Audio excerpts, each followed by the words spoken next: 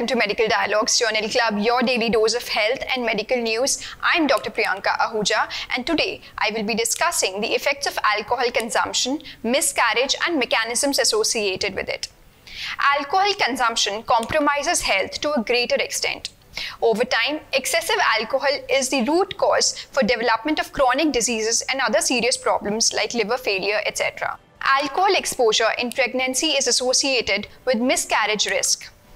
Genes like ADH1C29 encodes proteins in the alcohol dehydrogenase family, and a common variant of this gene is associated with slower alcohol metabolism. Individuals who are homozygous for the variant metabolize alcohol at half the rate of individuals without the variant and therefore have prolonged exposure to circulating alcohol for similar levels of consumption. A recent study published in American Journal of Obstetrics and Gynecology aimed to understand if this difference in metabolism modified the risk between alcohol exposure and miscarriage, and found that exposure to alcohol in early pregnancy is an important driver of miscarriage risk for all women, and genetic propensity for fast alcohol metabolism does not confer protection against regular alcohol exposure.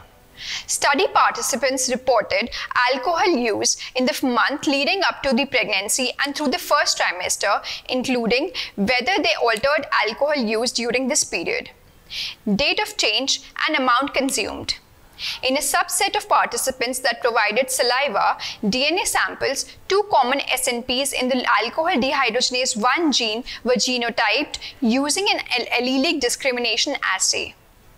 Genotype was used to classify participants as fast, moderate, or slow metabolizers based on the variant copy number.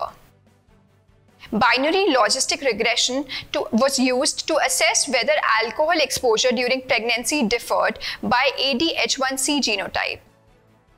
Among 987 participants, 52% reported alcohol exposure during pregnancy and 20% experienced a miscarriage.